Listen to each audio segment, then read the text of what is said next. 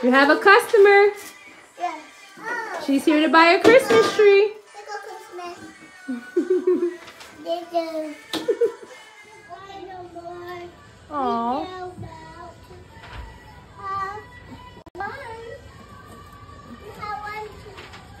Aww. Where's your money, Dakara, so you can buy your Christmas tree? Oh, there you go. Thank you. Here we go. Oh, money. Oh, money. Money. Okay. Oh, thank you. This is... Bye.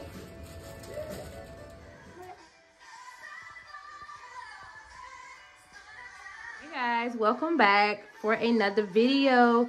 I just wanted to take you guys with me inside of my classroom. We have moved to our winter theme, and we're starting off our first winter theme with a Christmas tree lot. The children will play pretend as if they're selling Christmas trees. They have their little name tags for the sales associates. We have lots and lots of different kinds of Christmas trees displayed here in our dramatic play area.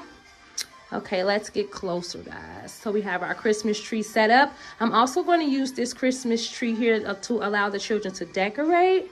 We have our main attraction there in the middle, where we have so many different assorted Christmas trees down below. There is the children's money. They will be able to play with the dollars and buy Christmas trees. It says trees for sale. So I made this really simple dramatic play display using a lot of Canva props. I just used a lot of props from around the classroom that we had already on hand. Found this really cute little sign at my local Dollar General. This is a reuse from last month. These globes here that I created. I just wanted to inspire any of my fellow child care providers who would be creating a winter. Also changed out our library.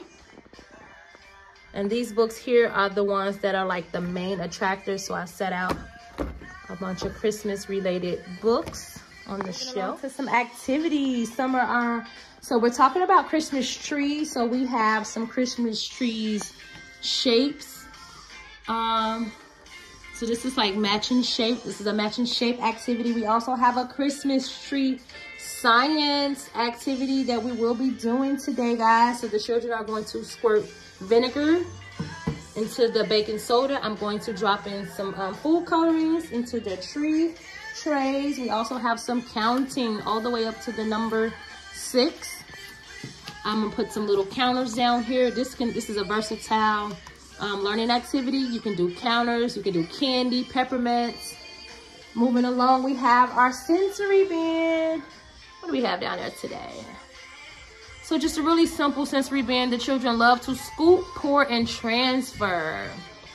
Moving along, we have this is a 2-part Christmas tree craft.